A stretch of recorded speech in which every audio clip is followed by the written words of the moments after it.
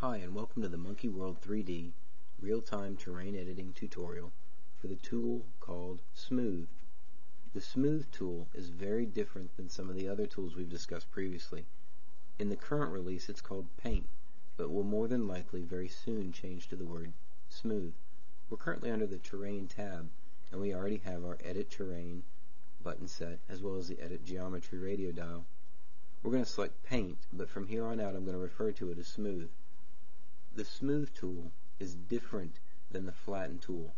Flatten, you'll remember, takes terrain, whether low or high, and forces it into what would appear to be almost a tin can slapped on your terrain. The Paint tool, the Smooth tool, takes geometry that is higher than the terrain on the low planes and smooths it down to that height. It's very similar to molding digital clay, kind of a way ZBrush modifies its geometry structure. We use the same radius sliders as well as the brush strength sliders to affect our terrain. I'm going to leave the radius very high. You can tell that in the middle of my terrain level there is some very high mountain hills that are very unrealistic and, in my personal opinion, don't really suit what I'm going for in my level. So I'm going to use the Smooth tool to make these unapproachable mountains a very manageable and usable element within this level. Let's get started. Using the left mouse button will immediately cause this terrain to start to deform in a very believable fashion. Instead of it simply chopping the terrain down, it uses a method that I can only think of as either being digital clay molded down or a lava flow melting its substance lower and lower to the terrain.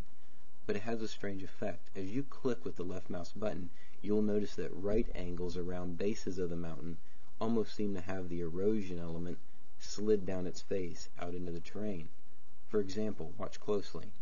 As I click, this giant mountain in the middle is deformed down to a very manageable size, and the geometry kind of spreads out over the terrain on the lower planes. This is very different than the Erase tool, the lower tool, in that it doesn't immediately chop it down low, but it kind of adjusts it in a very believable fashion. I'm going to go very quickly. You see this light aqua colored hill down here? We're going to zoom in on it, and I'm going to make a very simple adjustment to its base. Let me adjust my camera angle a little bit here. We're going to get very close to the bottom. You'll notice that it has a 90-degree angled base. This is very unrealistic for any geometric structure. So instead of having a flat cliff face, we're going to do a one single mouse click. Did you notice how it started to step the terrain out? It didn't do so as the Flatten tool does, but instead caused it to form in a rather eroded and sloping pattern. The more I click, the more the terrain is modified and adjusted, and it does so in a very believable fashion. Controlling the radius and the strength controls how that terrain is deformed. This is a very easy way for adjusting walk paths through your hills.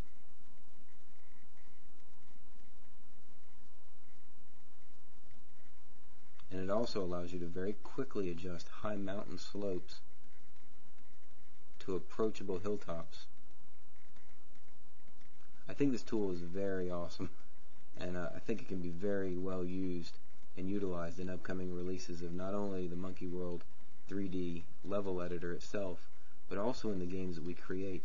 There are a few bugs that you need to know about, one of which is if I get too close to the sides over here and start clicking, it locks up the 3D window.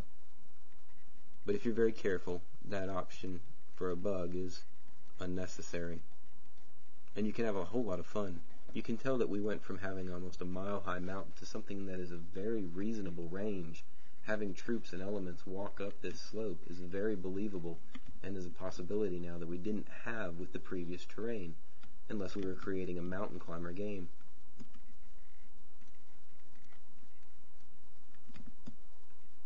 I can't tell you how much I am impressed with this tool, especially with the way that it makes the bases of mountains and the sides and slopes a much more believable eroded pattern and fashion.